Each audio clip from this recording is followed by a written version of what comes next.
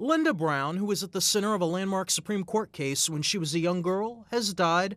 Her father tried to enroll her in an all-white school in Topeka, Kansas back in 1954. The school turned her and several more black families away, leading to an NAACP lawsuit and the U.S. Supreme Court's famous Brown v. Board of Education ruling. The 9 justices all ruled that schools couldn't be separate but equal, ending public school segregation. 40 years later, Brown lamented that Topeka schools were still under court order to desegregate. We feel disheartened that 40 years later we're still talking about desegregation of schools, but it is very necessary that the struggle continue because for generations coming on behind us, we have to be ever mindful of what's going to happen for them. A Topeka funeral home confirms that Brown was 75 when she died Sunday. Matt Small, The Associated Press.